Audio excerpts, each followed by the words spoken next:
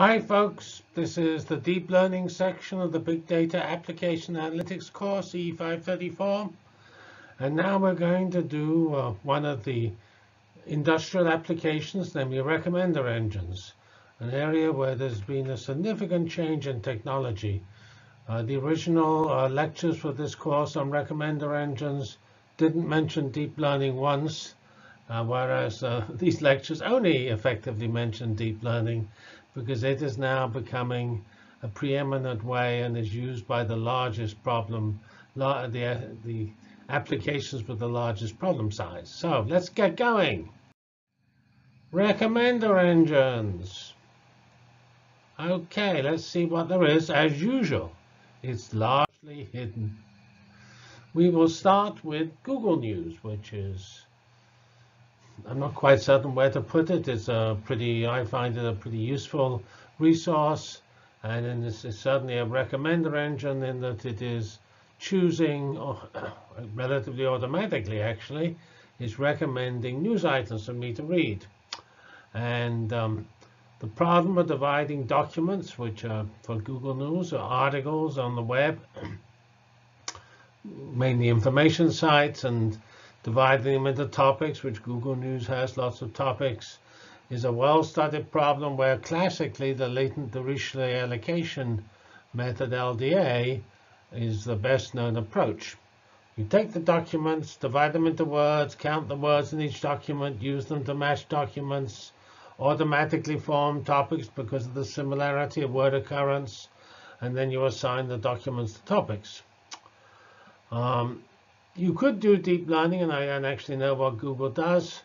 And I could identify latent variables using autoencoders or something. But as I said, like in most cases where something very important, it's often a secret.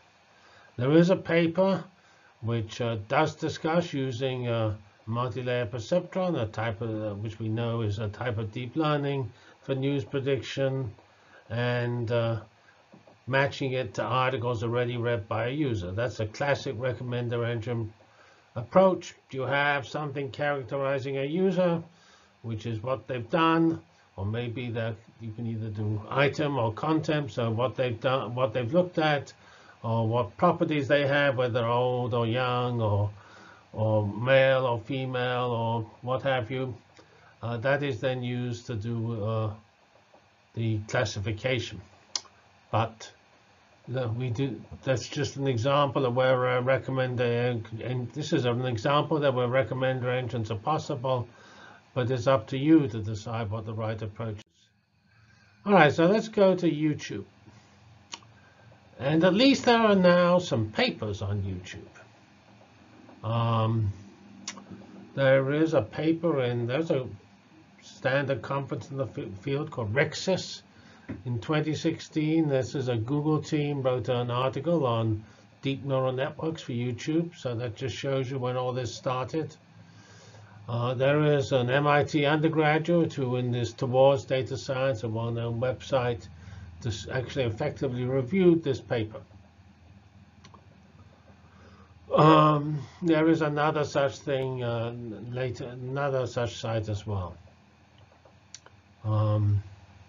with a slightly different title, but it's a similar setup of a review of the paper.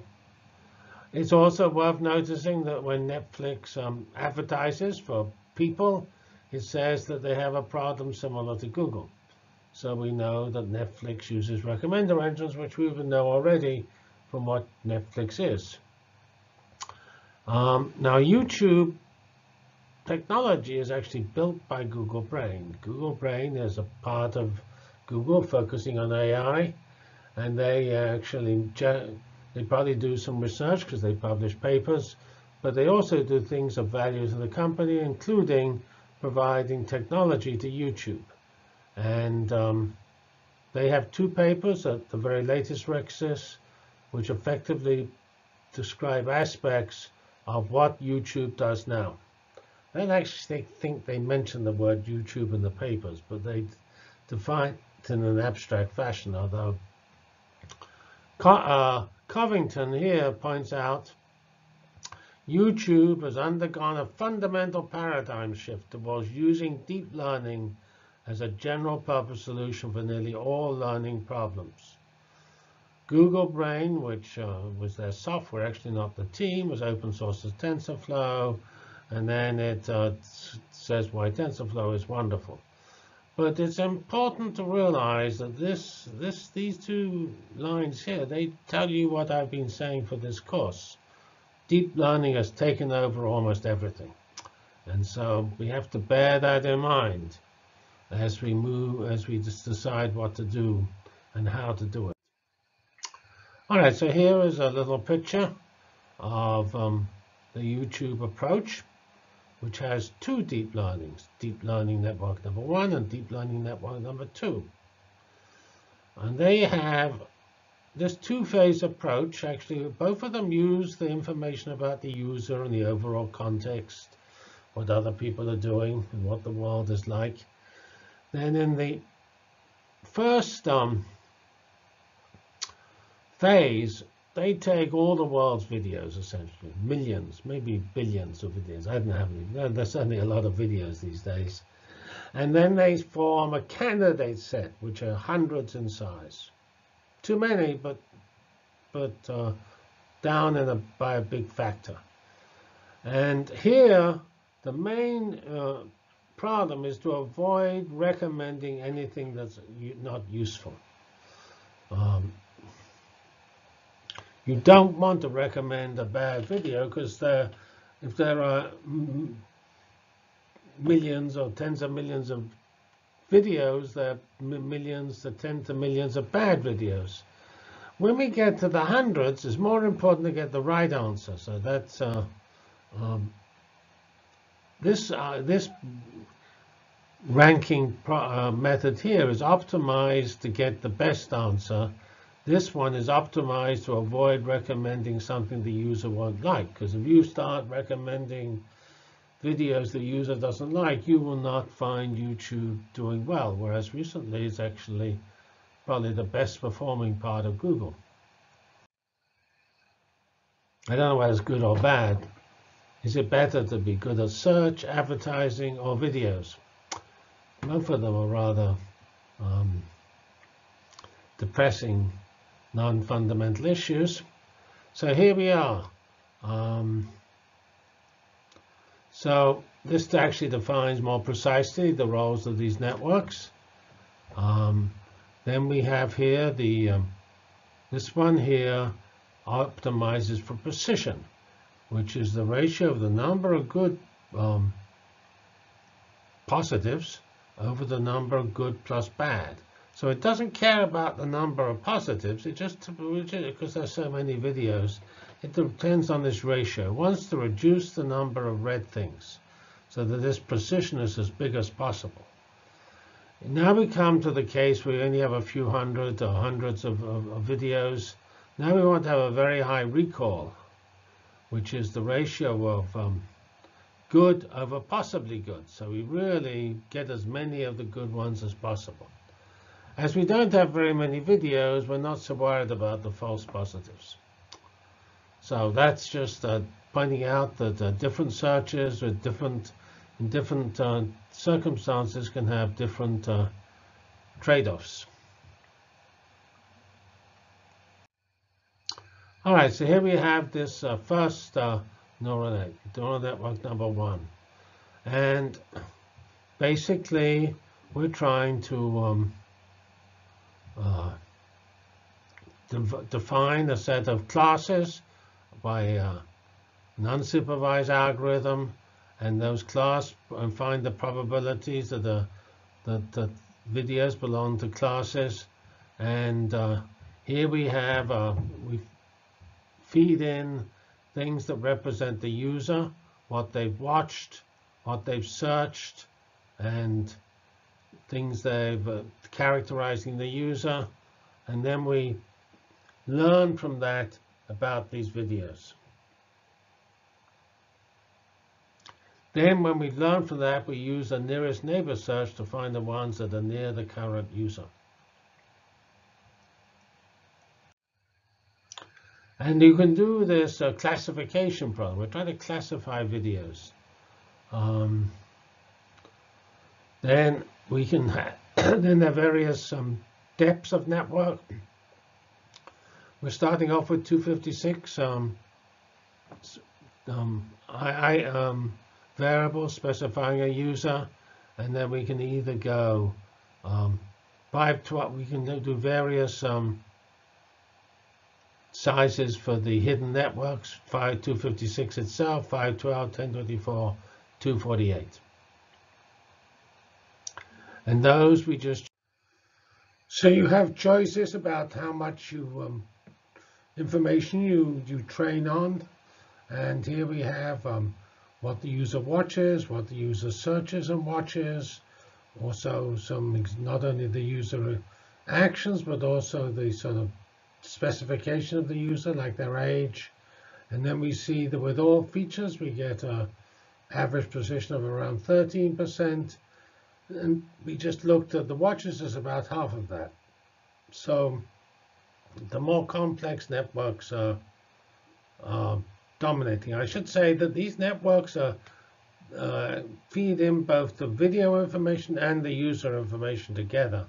That's a so-called two-tier approach, which is used in these sophisticated systems, not in the elementary systems. So here we have the final network, which is the second one, which has got to give a one that will really find the best things for the user. And we have here again, we're feeding in various informations and normalizing it. And again, we have the video and the user, and then we produce a list of things for the user to look at. Here are these performances with different numbers of internal layers, showing that the per user loss is the fraction of bad videos, and it's actually pretty high, 35%. It's not a huge effect here. 42% where you don't do anything, and 35% if you work hard. So I guess that's important, but it's not a huge effect.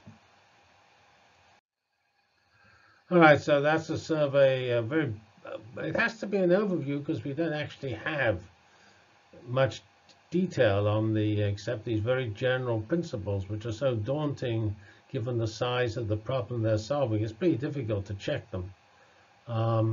Here we have some remarks on what Spotify, another user recommender engine, does. It uses classic collaborative filtering, which compares the individual characteristics. It looks at the text in each song to analyze that, to be able to do a good match to the user's preferences. It also looks at the audio structure. And then we have one slide on each of these methods. Collaborative filtering is effectively, this is the basic method used for recommender engines. So if you find a person which likes a set of tracks, and there's another person here who actually likes 3 tracks in common with this person on the left, then it's probable the person on the right likes P and the person on the left likes T. So you use the experiences of related users to extend the scope for the user. That's underlies what's actually been done in those deep learning networks used by YouTube, but it's more usually implemented by a much more classic method like nearest neighbor methods. And the older videos for this class go through it in great detail. I don't set it for this class because I think it's out of date. Here we have how they do natural language processing, and Spotify just looks all over the web for material, text material on music and songs and artists, and they look at which adjectives and language are used to describe them, and which artists and songs are discussed along with each text.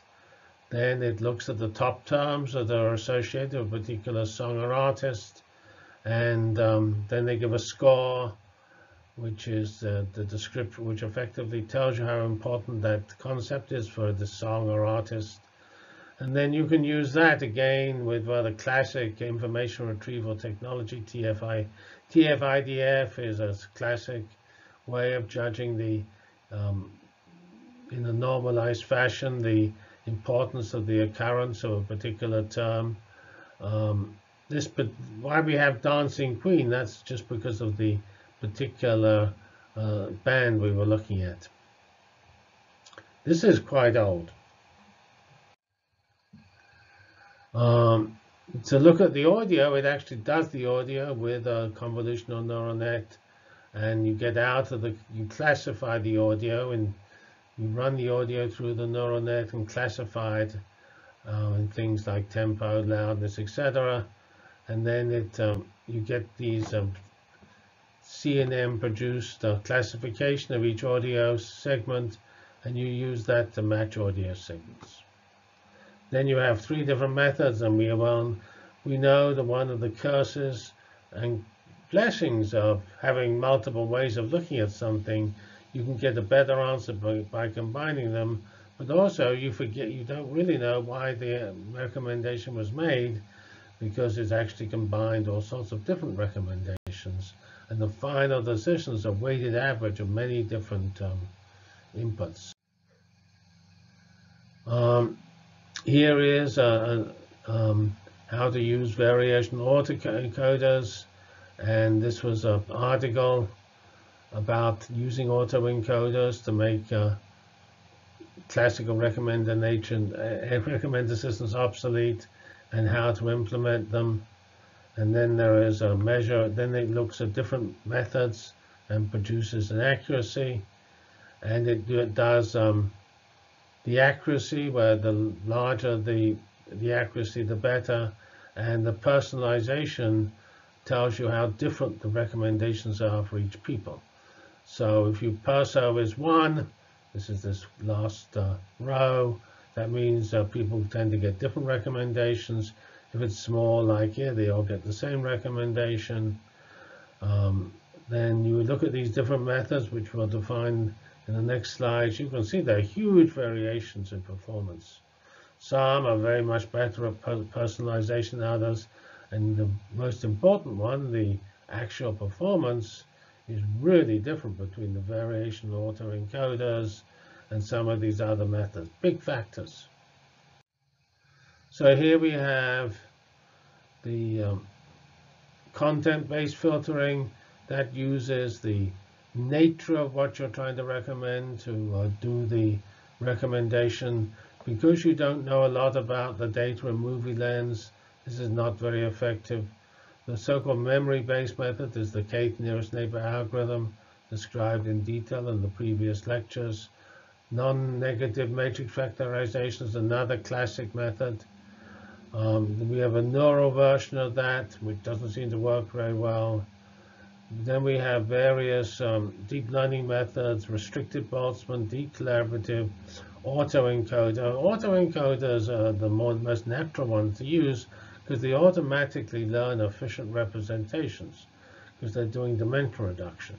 And then we have hybrid, which average memory-based, the classical method, and autoencoder. And then there's a second article which describes several other GAN and autoencoder approaches.